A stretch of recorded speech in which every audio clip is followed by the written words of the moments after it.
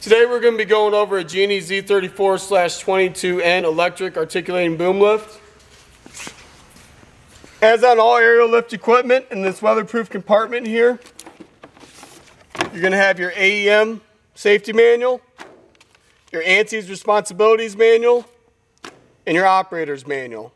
All three of these manuals are going to be located in this weatherproof compartment in the platform here.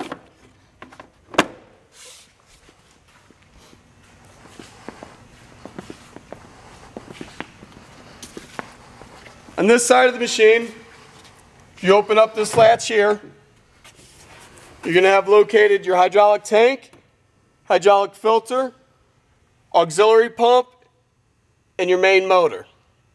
Those are located on this side of the machine. Down below here, this is a 48-volt system, so you're going to have 4 6-volt batteries on each side of the machine, total 8 batteries. This is where your batteries are going to plug in at, on the right-hand side of the machine. Then on the opposite side, again, they're going to plug in right down below here. Back here is going to be your charger. You're going to plug it in here with an amp gauge to show you how much charge you have on the machine. That's located right there in the rear. On the ground controls here, you're going to have E-stop with E-stop out, key switch all the way to the right. You're going to be able to operate all your functions down below. To operate any of these functions, this right here is your function enable switch. So you're going to always have to hit the function enable and then whatever function you need.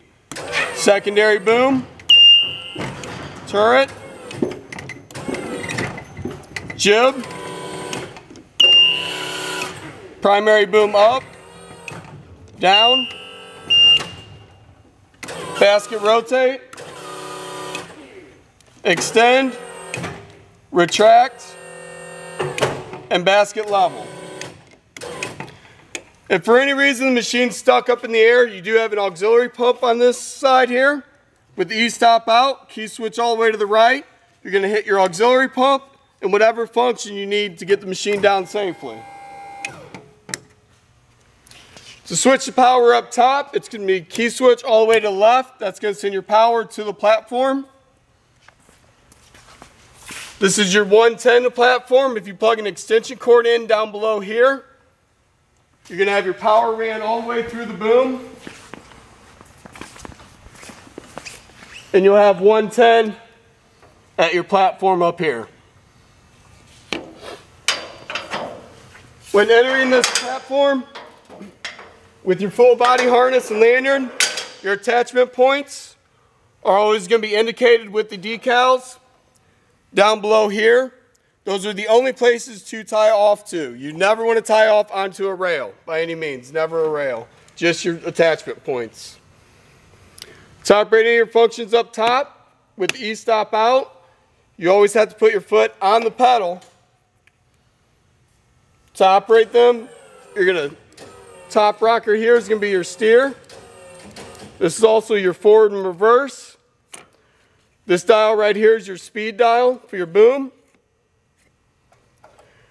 This toggle switch here is secondary boom, main turret, jib function, primary boom, basket rotate, extend, retract, and basket level.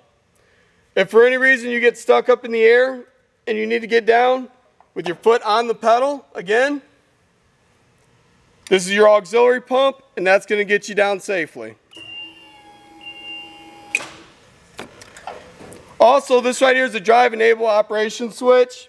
Whenever you go out to 90 to 180 out, this red light's going to come on you. It's going to stop your drive function. That's just so if you're 180 out, you hit forward, you don't back into anything behind you.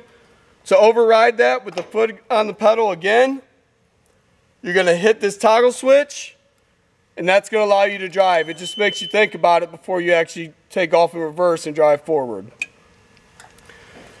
As indicated, when you're up in the air, you're going to see that this decal here has yellow, blue arrows for left, right, forward, and reverse. Those are also on the chassis of the machine.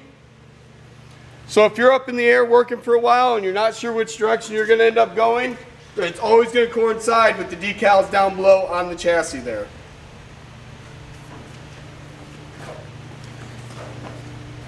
Again, today we went over a Genie Z34/22N electric articulating boom lift. If you have any questions or concern, contact us at Alexander Equipment Rental or leave a comment down below. Thank you much.